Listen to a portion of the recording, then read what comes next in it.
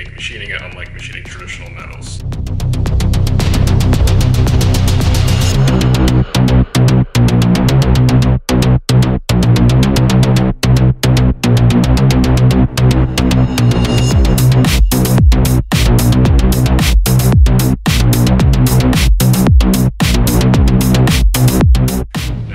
Carbon fiber properly, you have to use specialized end mills which will actually shred the carbon fibers apart with dozens of tiny micro teeth embedded in the end mill.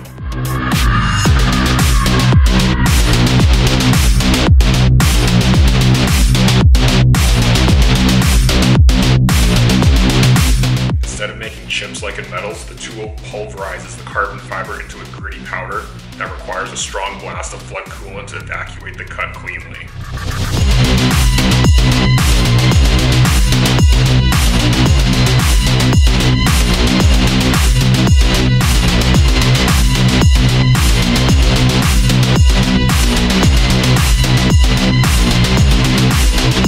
Very high spindle speeds of 18 to 24,000 RPM are needed to cut carbon fiber cleanly without tearing, in contrast to metals which are typically cut at much lower RPMs.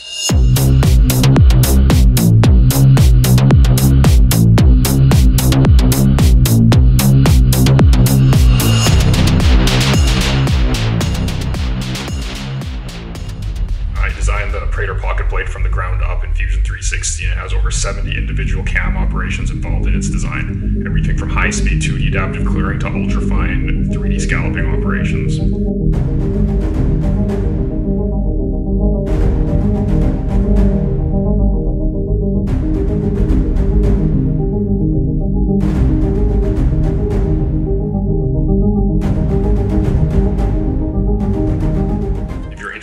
Like Fusion 360 design and CAD CAM walkthroughs, CNC machining, and all things carbon fiber, just hit the button below to subscribe.